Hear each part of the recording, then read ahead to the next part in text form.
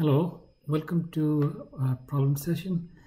There are many problems in Kepler planetary motion that unless you know Kepler's laws, it becomes rather difficult to solve.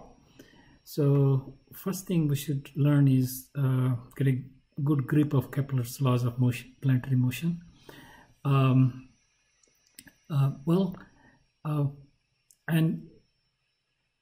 I'll state the laws, and then I'll show you how these laws follow from our previous lectures on planetary motion, coming from Newton's laws of motion, applying Newton's laws of motion to force of gravity. Okay, so let's see. One of the laws is planets go around sun in ellipses. Planets orbits around the sun are elliptical. That one you already know. This is basically saying what we already know. So if you remember, this is from Newton. We wrote down if this is x-axis and this is y-axis, and this is the focus, then this distance is r, and this angle is theta. So mu corresponding to the planet, and this is the focus, and where the center of mass is, which is very close to the sun. It's right inside the sun. So this mass is close to mass of the planet, and this mass here, this object which might sit at the CM, is mass of the sun. And so R was equal to R0 1 minus epsilon cosine theta. So this you can show that this you can show is x minus c if this center of this ellipse is c0, x minus c is square, and if same major axis is a, some a square plus y, this is center is at y square, y equal to 0, so c0 is the center, b square equal to 1. You can show that a is equal to, I believe, r0 over 1 minus epsilon square, and b is r0 over square root of 1 minus epsilon square, and c and c is equal to r0 epsilon over 1 minus epsilon square. Okay, and in these things we also know it's related to angular momentum. This r0 and epsilon are related to angular momentum and energy. And from the previous lecture, we already know what the relation is. So r0 is actually equals to L square over mu alpha. L is the angular momentum. Mu is just m1 mm over m plus m, which is denominator m is the sun, and this little m is the planet. So this is almost like mm over capital M. It cancels out. So that's why mu is very close to mass of the planet, and alpha in this formula is g m and m. So there's a mass of the planet goes inside there, which You can see you can't really get rid of it here. And epsilon is I think it's the square root of 1 plus 2e L square over alpha square mu, because this comes from the previous lecture. So this is from the Newton. So you already know this is already in the Newton's theories. Okay. All right. So what's the second law? Second law is it says that when the planet is going around, it sweeps out equal area in equal time. So this is equal area in sweeps out equal area in equal time. In equal time. This must have taken quite an effort for Kepler to come up with. So here is the sun, and if you look at the planet, so this is the area it sweep out. Say in a over say 10 days, it swept out that much area. And if you look at someplace else over here,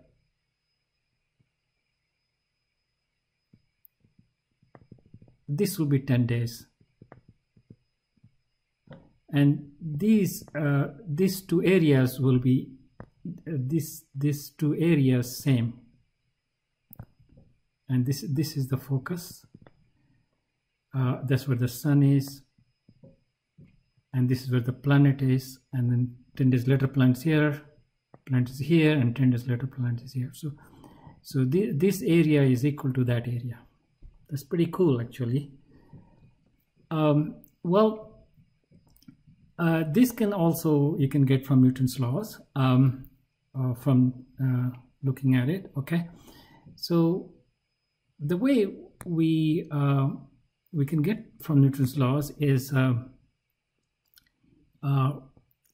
we say angular momentum is conserved. So this comes from the angular momentum conserved. So what is L? At any time, L equals to mu, because we were using mu, and mu r square. So L at any time is this function of time and d theta dt. Well, you can bring the L dt, bring mu down here, and maybe I'll divide by 2 both sides. So look at this, half r d theta over d theta, r times r d theta. So why do I write like that? So if you look at so from here we're looking at this is r, and this is d theta. So this is d theta. So this distance is r d theta if d theta is infinitesimal, so it's kind of like arc distance. So this is close to a triangle with a base r and a height r d theta. So this is the area in that, and we can write this as dA for the area element here. And so if I integrate this side over any period, so say it's from 0 to some time t, and 0 to full area. So let's see, it went all the way around. So you will have or any area. Just take a time. Let's look at T1. So you can see that L over 2 mu in time T1 equals to just A1. So as the period is same, these are fixed, these are constants. So this depends on just area is proportional to the time taken. And so that's what the sweep sort equal area and equal time comes from. Okay, this is not how this is from Newton, not from Kepler. Kepler didn't come up. Kepler did this more looking at the data that was collected by Tycho Brahe. So this was all done by so that's why it's empirical laws. So data was connected by Tycho Brahe, I think from Denmark. Okay, so what's the third law? It took third law is took very long time for Kepler to actually come up with. So he compared, there are two planets. So we have one planet like this, and let's look at another planet. So there are two different planets. So some M1 and M2, and you have the same sun M. So he looked at if this is 2A1 and this is 2A2, so this is 2A1, same major axis, same major axis. He noticed that the period for this to go all the way around, let's call it period, was T1, and period for this planet to go all the way around is T2. He noticed that this same major axis is to the cube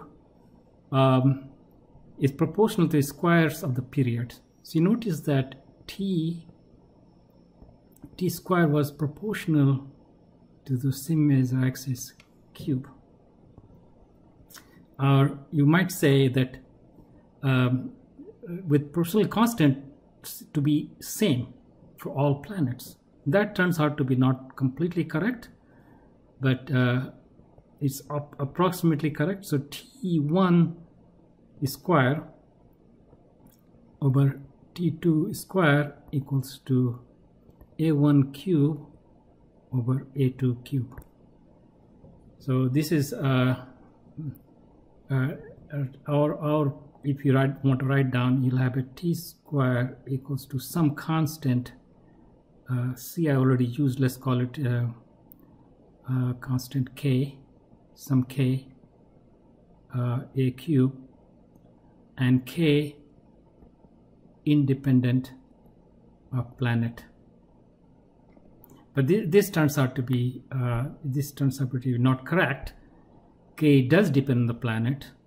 So K depends on, so you might say T square is actually K that depends on planet. So T1, so this will actually be K1 over K2. But K1 and K2 are almost equal, then they will cancel out. K1 is almost equal to K2. That's how you can just ignore them. In Kepler couldn't catch it in the empirical one, but when you use this equation and you try to look at it, then you can actually deduce it. So you have A is this, you have formula for A, and you can use this L, and you can try to get the period, and you put A in there. So there's a big calculation that you can do, and when you do that big calculation, you find that that's not the case. So let me give you the answer that you find. So this is a formula. You can see that this will be almost, this M is the mass of Sun, so this, and this is the mass of the planet. So this is almost equal to 4 pi square over mass of the sun, then g. And g is the Newton's constant of gravitation. So